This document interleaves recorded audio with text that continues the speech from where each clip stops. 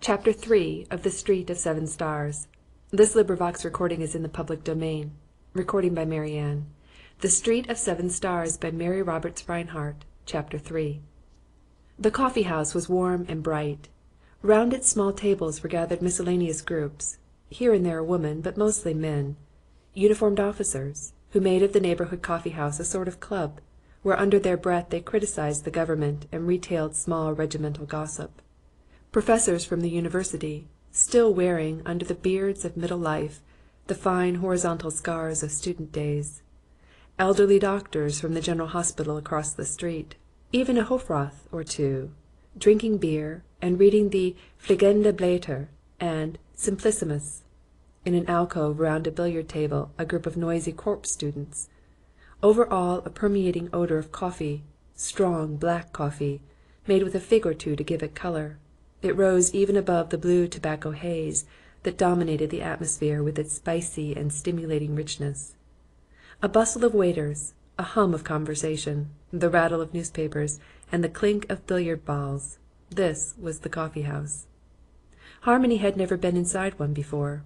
The little music colony had been a tight-closed corporation, retaining its American integrity, in spite of the salon of Maria Theresa and 3 expensive lessons a week in German. Harmony knew the art galleries and the churches, which were free, and the opera, thanks to no butter at supper. But of that backbone of Austrian life, the coffee house, she was profoundly ignorant. Her companion found her a seat in a corner near a heater and disappeared for an instant on the search for the Paris edition of the Herald. The girl followed him with her eyes. Seen under the bright electric lights, he was not handsome, hardly good-looking. His mouth was wide, his nose irregular, his hair a nondescript brown. But the mouth had humour, the nose character, and, thank heaven, there was plenty of hair. Not that Harmony saw all this at once. As he tacked to and fro round the tables, with a nod here and a word there, she got a sort of ensemble effect. A tall man, possibly 30, broad-shouldered, somewhat stooped, as tall men are apt to be, and shabby, undeniably shabby. The shabbiness was a shock. A much-braided officer, trim from the points of his moustache to the points of his shoes, rose to speak to him. The shabbiness was accentuated by the contrast. Possibly the revelation was an easement to the girl's nervousness. This smiling and unpressed individual, blithely waving aloft the Paris edition of the Herald, and equally blithely ignoring the maledictions of the student from whom he had taken it, even Scatchy could not have called him a vulture or threatened him with the police. He placed the paper before her and sat down at her side, not to interfere with her outlook over the room. "Warmer?" he asked. "Very much. Coffee is coming, and cinnamon cakes with plenty of sugar. They know me here, and they know where I live. They save the sugariest cakes for me. Don't let me bother you. Go on and read. See which of the smart set is getting a divorce. Or is it always the same one? And who's president back home?" "I'd rather look around. It's curious, isn't it?" "Curious? It's heavenly. It's the one thing I'm going to take back to America with me. 1 coffee house, 1 dozen military men for local colour, 1 dozen students, ditto, and 1 proprietor's wife to sit in the cage and short-change the unsuspecting. I'll grow wealthy." "But what about the medical practice?" He leaned over toward her. His dark grey eyes fulfilled the humorous promise of his mouth. "Why, it would work out perfectly," he said whimsically. "The great American public will eat cinnamon cakes and drink coffee until the feeble American nervous system will be shattered. I shall have an office across the street." After that, having seen how tired she looked, he forbade conversation until she had had her coffee. She ate the cakes, too, and he watched her with comfortable satisfaction. "Nod your head, but don't speak," he said. "Remember, I am prescribing, and there's to be no conversation until the coffee is down. Shall I or shall I not open the cheese?" But Harmony did not wish the cheese, and so signified. Something inherently delicate in the unknown kept him from more than an occasional swift glance at her. He read aloud, as she ate, bits of news from the paper, pausing to sip his own coffee and to cast an eye over the crowded room. Here and there an officer, gazing with too open admiration on Harmony's lovely face, found himself fixed by a pair of steel-grey eyes that were anything but humorous at that instant, and thought best to shift his gaze. The coffee finished, the girl began to gather up her wraps, but the unknown protested.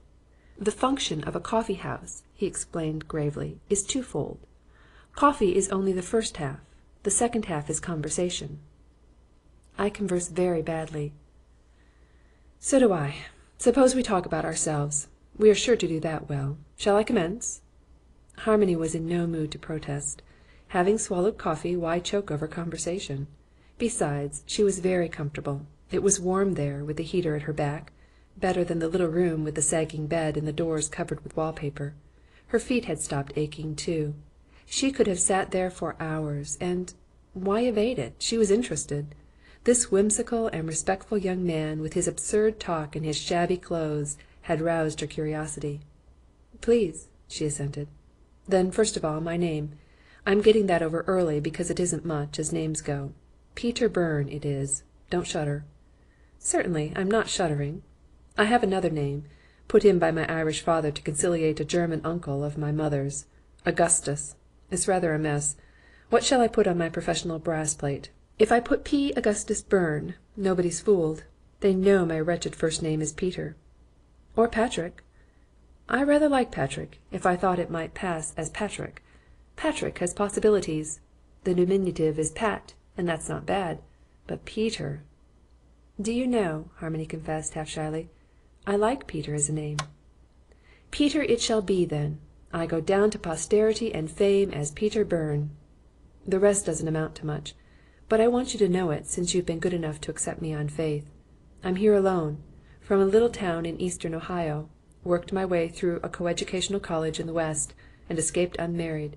Did 2 years in a dry goods store until, by saving and working in my vacations, I got through medical college and tried general practice. Didn't like it. Always wanted to do surgery. A little legacy from the German uncle, trying to atone for the Augustus, gave me enough money to come here. I've got a chance with the days, surgeons, you know, when I go back, if I can hang on long enough. That's all. Here's a traveller's check with my name on it, to vouch for the truth of this thrilling narrative. Gaze on it with awe. There are only a few of them left. Harmony was as delicately strung, as vibratingly responsive as the strings of her own violin, and under the even lightness of his tone she felt many things that met a response in her. Loneliness and struggle, and the ever-present anxiety about money, grim determination, hope and fear, and even occasional despair. He was still young, but there were lines in his face and a hint of grey in his hair. Even had he been less frank, she would have known soon enough the dingy little pension, the shabby clothes. She held out her hand. "Thank you for telling me," she said simply. "I think I understand very well because it's music with me, violin, and my friends have gone, so I am alone too." He leaned his elbows on the table and looked out over the crowd without seeing it. "It's curious, isn't it?" he said. "Here we are, you and I, meeting in the centre of Europe, both lonely as the mischief, both working our heads off for an idea that may never pan out. Why aren't you at home tonight, eating a civilized beefsteak and running upstairs to get ready for a nice young man to bring you a box of chocolates? Why am I not measuring out calico in Shipley and West's? Instead, we are going to Frau Schwartz's to listen to cold ham and scorched compote, eaten in 6 different languages." Harmony made no immediate reply. He seemed to expect none. She was drawing on her gloves, her eyes like his roving over the crowd. Far back among the tables a young man rose and yawned. Then, seeing Byrne, he waved a greeting to him. Byrne's eyes, from being introspective, became watchful. The young man was handsome in a florid, red-cheeked way, with black hair and blue eyes. Unlike Byrne, he was foppishly neat. He was not alone. A slim little Austrian girl, exceedingly chic, rose when he did and threw away the end of a cigarette. "Why do we go so soon?" she demanded fretfully in German. "It is early still." He replied in English. It was a curious way they had, and eminently satisfactory, each understanding better than he spoke the other's language. "Because, my beloved," he said lightly, "you are smoking a great many poisonous and highly expensive cigarettes. Also, I wish to speak to Peter." The girl followed his eyes and stiffened jealously. "Who is that with Peter?" "We are going over to find out, little one. Old Peter with a woman at last." The little Austrian walked delicately, swaying her slim body with a slow and sensuous grace. She touched an officer as she passed him, and paused to apologize, to the officer's delight and her escort's irritation. And Peter Byrne watched and waited, a line of annoyance between his brows. The girl was ahead; that complicated things. When she was within a dozen feet of the table he rose hastily with a word of apology and met the couple. It was adroitly done. He had taken the little Austrian's arm and led her by the table while he was still greeting her. He held her in conversation in his absurd German until they had reached the swinging doors, while her companion followed helplessly, and he bowed her out, protesting his undying admiration for her eyes, while the florid youth alternatively raged behind him and stared back at Harmony, interested and unconscious, behind her table. The little Austrian was on the pavement when Byrne turned, unsmiling, to the other man. "That won't do, you know, Stewart," he said gravely, but not unfriendly. "The kid wouldn't bite her." "We'll not argue about it." After a second's awkward pause, Stewart smiled. "Certainly not," he agreed cheerfully.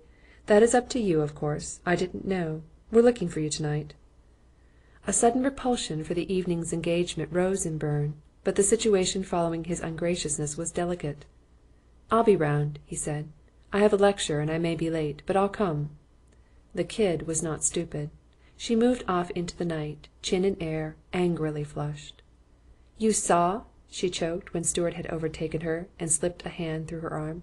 "He protects her from me. It is because of you. Before I knew you—" "Before you knew me, little one," he said cheerfully, "you were exactly what you are now." She paused on the curb and raised her voice. "So? And what is that?" "Beautiful as the stars, only not so remote." In their curious bilingual talk there was little room for subtlety.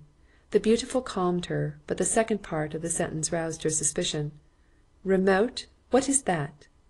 "I was thinking of Worthington." The name was a signal for war. Stewart repented, but too late.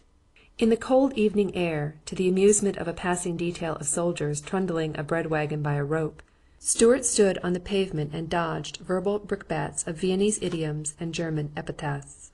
He drew his chin into the upturned collar of his overcoat and waited, an absurdly patient figure, until the hail of consonants had subsided into a rain of tears. Then he took the girl's elbow again and led her childishly weeping into a narrow side street beyond the prying eyes and ears of the Alserstrasse. Byrne went back to Harmony. The incident of Stewart and the girl was closed, and he dismissed it instantly. That situation was not his, or of his making. But here in the coffee-house, lovely, alluring, rather puzzled at this moment, was also a situation. For there was a situation. He had suspected it that morning, listening to the delicatessen seller's narrative of Rosa's account of the disruptive colony across in the old lodge. He had been certain of it that evening, finding Harmony in the dark entrance to his own rather sordid pension. Now, in the bright light of the coffee-house, surmising her poverty, seeing her beauty, the emotional coming and going of her colour, her frank loneliness, and, God save the mark, her trust in him, he accepted the situation and adopted it, his responsibility, if you please. He straightened under it. He knew the old city fairly well, enough to love it and to loathe it in one breath. He had seen its tragedies and passed them by, or had, in his haphazard way, thrown a greeting to them, or even a glass of native wine. And he knew the musical temperament, the all or nothing of its insistent demands, its heights that are higher than others, its wretchednesses that are hell. Once in the Hofstadt Theatre, where he had bought standing room, he had seen a girl he had known in Berlin, where he was taking clinics and where she was cooking her own meals. She had been studying singing. In the Hofstadt Theatre she had worn a sable coat and had avoided his eyes. Perhaps the old coffee-house had seen nothing more absurd, in its years of coffee and billiards and Münchener beer, than Peter's new resolution that night, this poverty adopting poverty, this youth adopting youth, with the altruistic purpose of saving it from itself. And this, mind you, before Peter Byrne had heard Harmony's story or knew her name, Rosa having called her the beautiful one in her narrative, and the delicatessen seller being literal in his repetition. Back to the beautiful one went Peter Byrne, and, true to his new part of protector and guardian, squared his shoulders and tried to look much older than he really was, and responsible.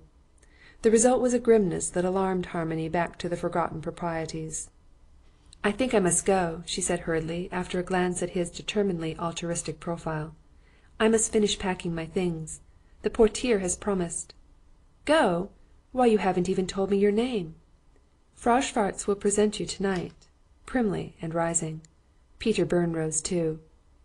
"I'm going back with you. You should not go through that lonely yard alone after dark." "Yard? How do you know that?" Byrne was picking up the cheese which he had thoughtlessly set on the heater and which proved to be in an alarming state of dissolution. It took a moment to rewrap and incidentally furnished an inspiration. He indicated it airily. "Saw you this morning coming out. Delicatessen shop across the street," he said glibly. And then, in an outburst of honesty which the girl's eyes seemed somehow to compel, "That's true, but it's not all the truth.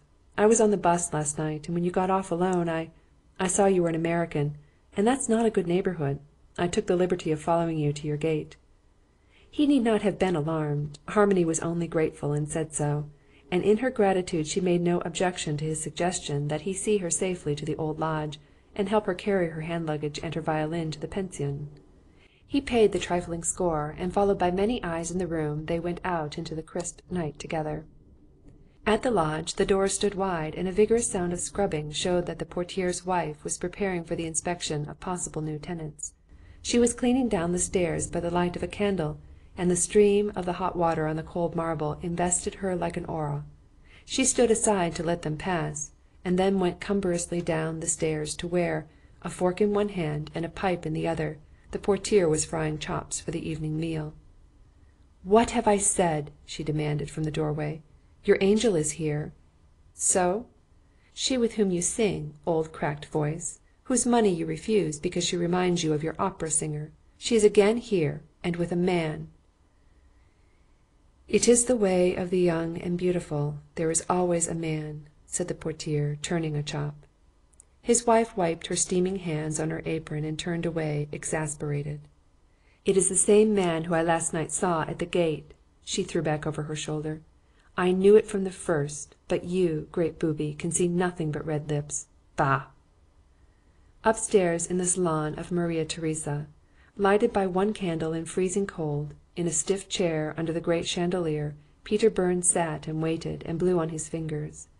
Down below, in the street of 7 Stars, the arc lights swung in the wind. End of chapter 3.